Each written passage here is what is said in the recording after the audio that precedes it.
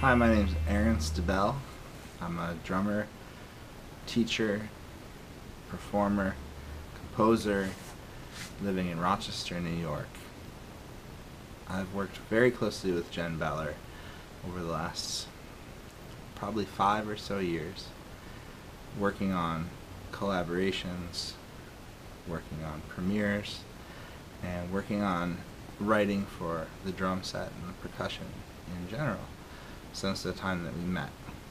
The first time that I met Jen was when I was playing in the Eastman New Jazz Ensemble, and she walked into rehearsal one night and gave the band a piece of music to play that she had written that was both incredibly difficult and incredibly exciting. The band hadn't played anything like it before, and at the time they were the reigning Downbeat magazine best collegiate jazz ensemble in the United States or the world or whatever they award.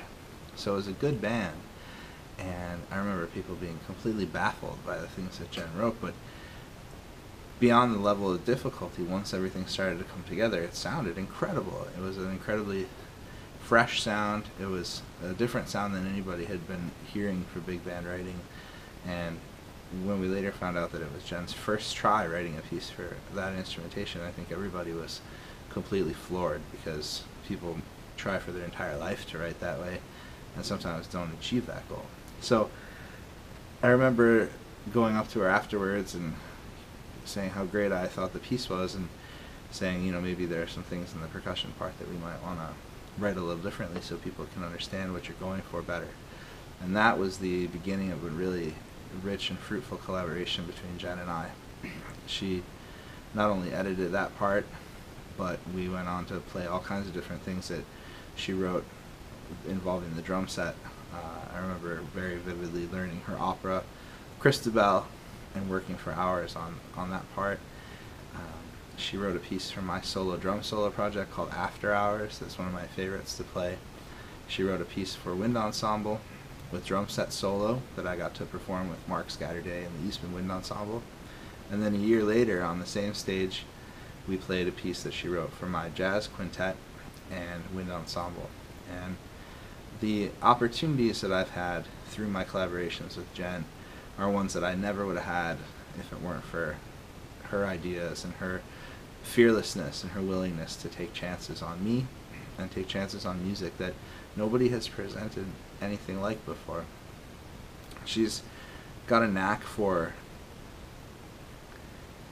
knowing exactly when to write specific parts for the drum set and when to allow the drum set player to improvise. I remember clearly after a Christabel rehearsal going up to her and saying, is that kind of what you wanted? And me thinking that it had gone terribly, and her thinking was that it was exactly what she was looking for. I think one of my favorite things about Jen's writing and Jen's personality is that she doesn't put up the typical boxes that people normally create for compositions and for musicians. For her to write, I think, for a jazz ensemble is just as comfortable for her as to write for a wind ensemble or any kind of solo chamber instrument or chamber group. She doesn't seem to say, this is what I do. She seems to do anything. And I think that every time she puts pencil to paper or a finger to computer screen, she comes up with something new and something great. And she's got her own language. You can tell it's her music, but she knows how to treat the different ensembles and the different performers so that they really can feel comfortable. As different and as genre stretching as some of the music I've played with Jen is, I've never felt that I didn't understand what she was trying for. I've never felt like I didn't know where it was supposed to go. It's always very clear what she's looking for, and it's always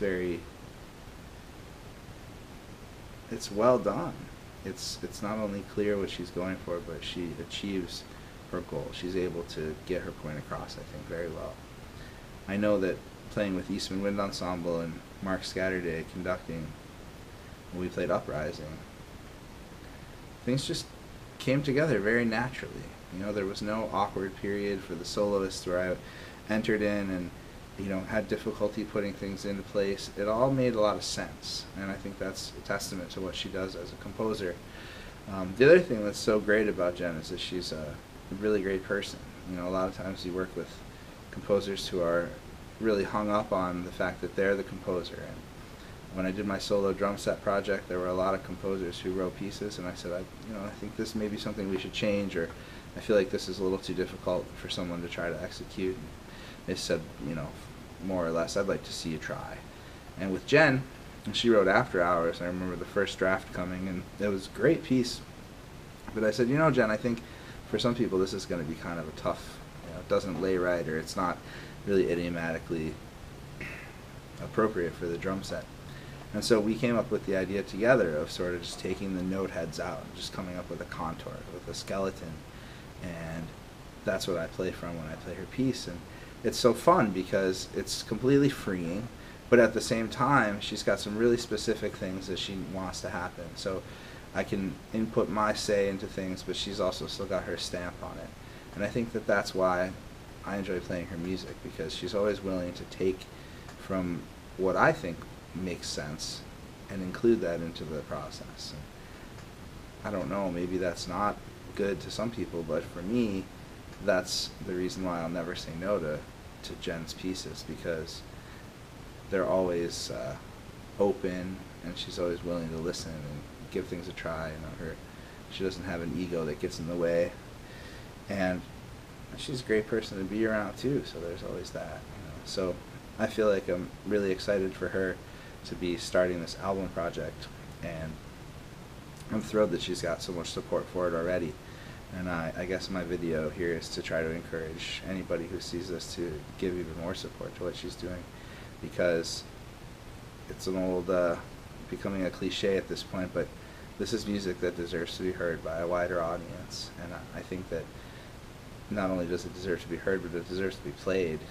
And I think that by recording this album and getting it out into the general public's ear, I think that once people start to hear this music, they'll want to program it more and more, and I think you'll see a lot more Jen Beller performances in the future. At least that's what I hope. So this is me giving my full recommendation to Jen Beller and to her music and to her Indiegogo project. So hopefully you can find it in your wallet at this time of year to throw a little support her way. And I hope you enjoy my performance at After Hours. Thanks so much. Good luck, Jen.